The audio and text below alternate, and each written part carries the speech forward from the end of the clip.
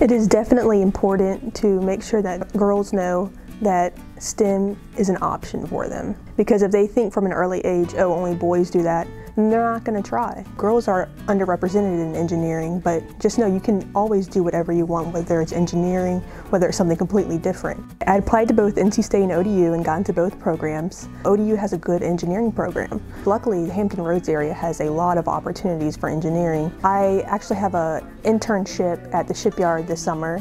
And it's just an internship because I'm coming back to Old Dominion for my master's degree. I'm doing the accelerated master's.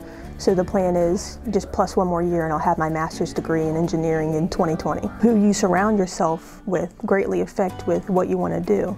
I'm in the Honors College. I've been able to live in the Honors College dorm. I've been surrounded by people with like minds and like attitudes towards education where, you know, you don't just skip class because you don't feel like it, or you don't just do an assignment. You do the best you can. One thing I do is I take it semester by semester. I don't try to focus on like what am I going to do next semester. I just focus on what I have now. This year I was awarded the Virginia Space Grant Consortium Undergraduate Research Scholarship, and so that's what I've been working on this year, creating a composite thermoplastic ceramic filament so you can 3D print ceramic devices. It's very prestigious. People will see it on a resume and be like, oh, we know this student's a good student and we're more interested in her. So it's interested in having that sort of leverage of, they know that I was in Tau Beta Pi, and so I have that academic average and that background to be a good engineer.